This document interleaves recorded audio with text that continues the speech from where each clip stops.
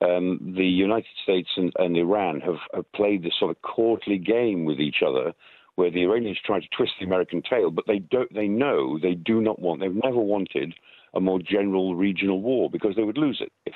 We'll talk about the piece that you've written for the Sunday Times in a moment, because it is a really interesting look at the relationship between Iran and the United States. But I'm interested, first of all, to get your response to these third joint strikes between the US and the UK on Houthi rebels in Yemen. I mean, presumably you were expecting further strikes. Yes, it was inevitable that the campaign against the Houthis' own attacks on shipping would go on.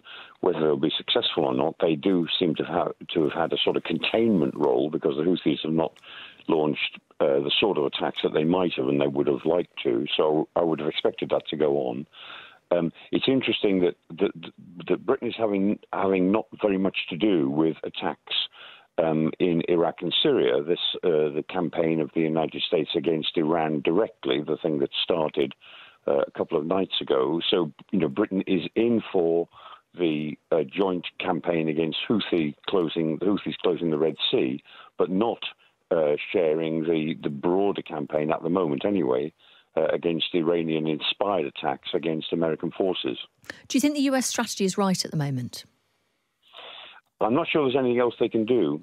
Certainly in terms of the Houthis, you can't allow a group like the Houthis simply to hold the world economy to ransom for the next 2 or 3 years, which is what they would do if no action was taken. In the action that the United States is taking against Iranian proxies in Iraq and Syria, again, they're responding to the fact that they've been attacked more than 170 times now since the 7th of October. And they feel as if they have to do something. There's no scope for negotiation in this, although negotiations are going on all the time.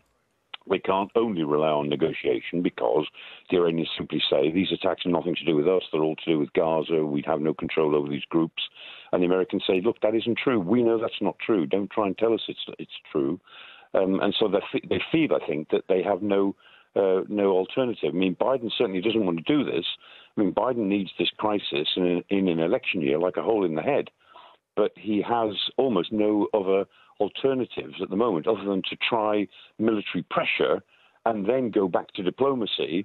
So it's a mix. It's not as if he's not being diplomatic, but he needs some sort of military pressure to convince the Iranians that this will only get worse for them unless they rein in the people who are attacking American forces. We keep being told this isn't an escalation, but obviously we've now seen strikes in Iraq, in Syria, in Yemen. Obviously, there's the challenges of the war in Gaza at the moment and the implications of that. Do you see what's happening at the moment in the region as an escalation? It's potentially all an escalation, because the region is slipping towards a more general conflict. That doesn't mean to say it's definitely going to happen, but it's on that road. On the other hand, what the Americans are trying to do is to restrict their attacks to very specific targets, but lots of them. It's timed its attacks so that it causes minimum loss of life, I think, so far. And it's obviously not going to target inside Iran at the moment. I mean, it might choose to target Iranian naval assets, because the Iranian Navy is at sea. I mean, giving information to the Houthis for their attacks on the Red Sea, so that it is possible that the Americans could attack directly Iranian ships, for instance, without actually attacking inside Iran. That would be another big step. But the Americans are trying to make it clear that they are attacking militias who are attacking them. And so they're doing quite a lot to indicate that this is a response, but not a response that is in some way uncontrolled. And so far, that they've made it clear that they can attack more or less anywhere in the region, but they're choosing to attack only the militias and only the facilities of the militias. They're not going for personnel as such. They're trying to destroy the radars, the fixed sites, the storage sites. They're trying to hurt the militias as an indication that this will get worse if you don't think again. You've written in the Sunday Times today the history between Iran and US over the years. Just remind us about the tensions that have been going on for well over 4 decades. Yes, I mean, it even goes back to the earlier crises whereby the Western world, Britain and America primarily, but Britain alongside it, installed the Shah of Iran. in Iran. I mean, even 20 odd years before the Iranian Revolution. But the revolution of 1979 began as extraordinarily anti-American, anti-Shah, anti-American.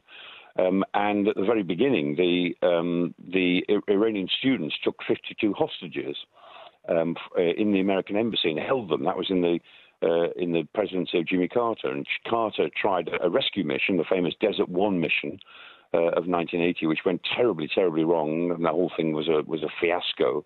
And that Carter always felt cost him the election.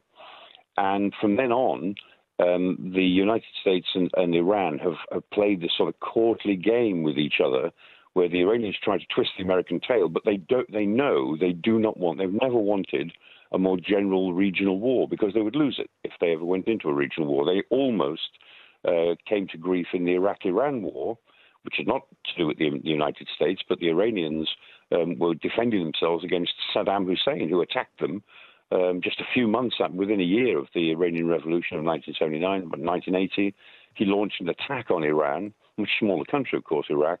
But that war killed over 800, almost 900,000 people over a course of 8 years. And that shocked the Iranian regime. And they've always been wary of general war because of that. But equally, they can't resist the idea that they can, as it were, tweak America's tail. They can fight a war, a sort of guerrilla terrorist war across the region in order to develop their own influence. And it also suits, to some extent, doesn't it, Iran, to have the Americans to criticise, to say that they hate us, because it distracts from the real problems that Iran has at home, with a population who are at times, and it has been quashed to some extent, but at times rising up against them. Oh, absolutely. Yeah, the Iranian regime is very narrowly based now. It's a theocratic dictatorship. It's very ruthless. I mean, one of the phrases I always have for it is that it is a security service that has a government working for it, rather than a government that has a security service working for it. It's driven by its security forces and by its army. And as I think I'll point out in the article, 4 million Iranians live outside Iran, and half of those 4 million live in North America. I mean, people in Iran, young people in Iran, so many of them have links into family and friends who live in the United States. And the influence of Western liberalism can't be suppressed amongst a very young and well-educated, very sophisticated young population. So the Iranians have got a real problem. The Iranian regime has got a problem. And yet every Friday at prayers, they chant death to America every Friday. And so they have to maintain America as the great Satan in order to justify so many of their own policies. And of course, everything that goes wrong for them domestically, because Iran is a rich country intrinsically, but they don't run it very well and they don't organize it very well. And so everything that goes wrong, they blame on the outside world. They blame it on America. They blame it on sanctions.